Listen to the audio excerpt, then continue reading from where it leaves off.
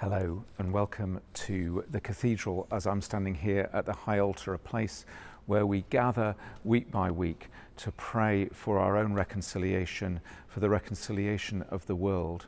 And this is a place which we will be gathering on the 25th of May for our Diamond Jubilee. And we love to invite you to be part of the journey, celebrating the journey that's led us to this point and which will lead us on. The 25th of May is a Wednesday, and it sits right in the middle of what we're going to call an octave or a week of prayer for the reconciliation work of the Cathedral, running from the Sunday before to the Sunday after and revolving, of course, around that great celebration service which we'll be having on the Wednesday.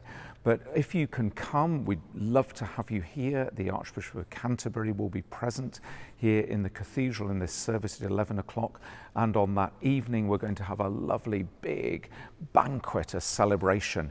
We're going to fill the Cathedral with people from near and far. But even if you can't come, we'd love you to be part of the prayers and the reflection that are going to fill that week as we celebrate all that has been part of that journey from a fractured past towards a shared future, healing the wounds of history, learning to live with difference and celebrate diversity, and building a culture of peace. So we're going to, after the prayers to launch that week of prayer on the Sunday afternoon, we're going to be having 3 online gatherings, seminars if you like, that we'd love you to think about being part of. On the Monday afternoon, thinking perhaps about healing the wounds of history, we're going to be thinking about where we've left after these years of pandemic and healing the economic, spiritual health wounds that we have experienced in our planet.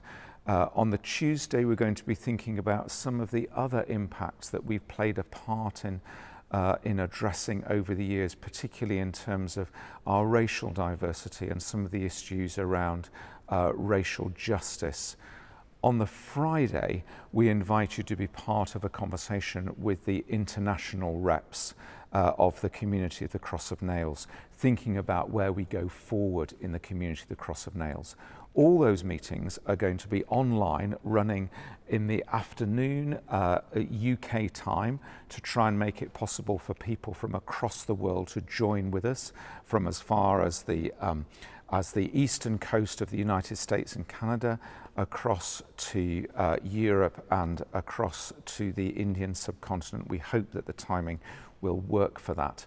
It's not been an easy decision to decide that probably we can't do a mass physical gathering in Coventry for the community of the Cross of Nails, but the International Board has thought and prayed long and hard about this and has decided that we should postpone that in-person gathering until May of 2023.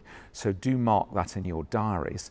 But in the meantime, if you can plan to be with us online for that gathering this coming May, then we would love to see you. Registration for those events will be open in a couple of weeks' time. But in the meantime, if you've got any questions for us, then please post them. Get in touch with Alice, the Community of the Cross of Nails coordinator, or with me, and we'd love to respond. This cathedral has played a part in leading not just this city, but actually really people across the world on that journey of reconciliation over our 60-year history, 80 years now since the destruction of the old St Michael's Cathedral. This Diamond Jubilee is an opportunity to give thanks for the journey God has led us on and to commit ourselves for the future. And in a week when we are praying so much for our sisters and brothers on the border of Russia and Ukraine, it's a reminder that the message of reconciliation is always pertinent, it's always relevant, and the world needs whatever we can offer in ourselves and in our prayers to partner with God in His work of reconciliation.